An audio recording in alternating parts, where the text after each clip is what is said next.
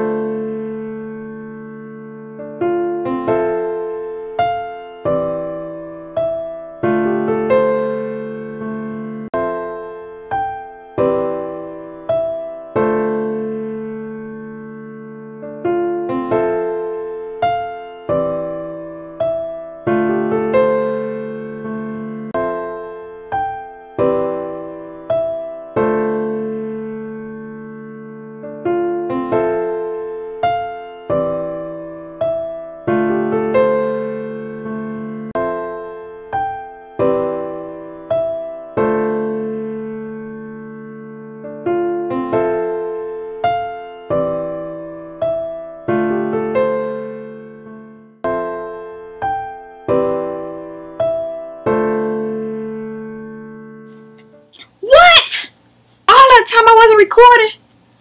Oh, I don't even know where I left off at.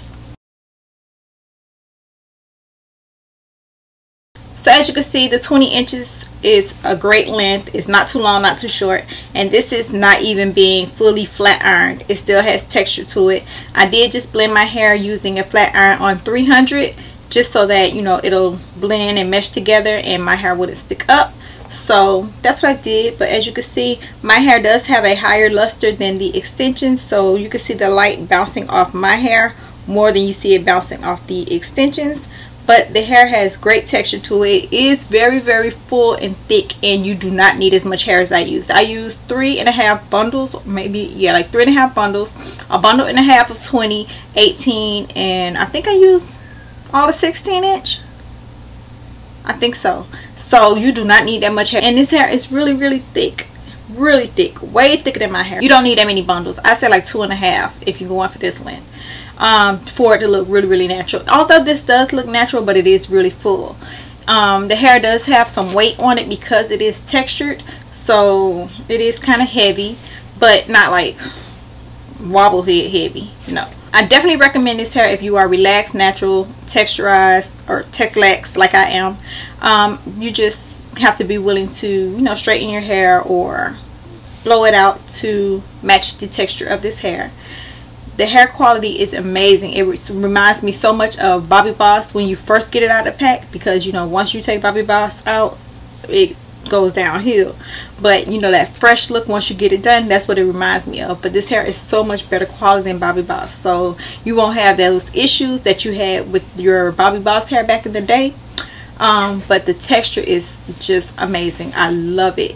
It is beautiful. I love this hair. It matches my hair so well.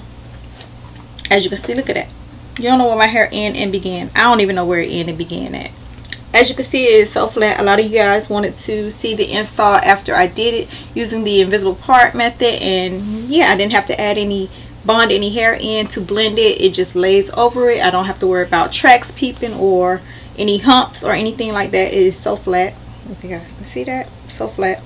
This hair has not been flat ironed or anything like that. It is still in its natural texture, and I do want to go get it professionally layered, so we'll see how that works out. But for as of now, I do highly recommend this hair. It is just amazing. I love it. Love the look of this hair. It's just so natural looking. This looks exactly like my hair. This is definitely a straight hair that I would recommend, especially if you want to do bangs or even blend it with your natural hair. I do kind of wish I got a closure because I am so used to just popping on a wig and that's it. I was on a hunt for someone to braid my hair. Couldn't get anybody to braid my hair, so I had to just throw in the 2 anchor braids and then have my hair in 4 plaits and just crisscross them and sew them down. That's how my hair is. And then I put on a wig cap just so that my hair is, you know, flat underneath. But I still want to go and get my hair braided, let someone braid my hair for me so that it'll lay even more flat. I just stitched it on really quick. I didn't do like tight sewing on because I can easily take this off and change the wigs if I wanted to. So yeah, I definitely recommend the hair as of now. Loving it. Make sure you guys check out Princess Hair Shop. They do have a bunch of bundle deals going on, as well as I'll leave all their links below. I love you guys, and I'll talk to y'all later. Bye.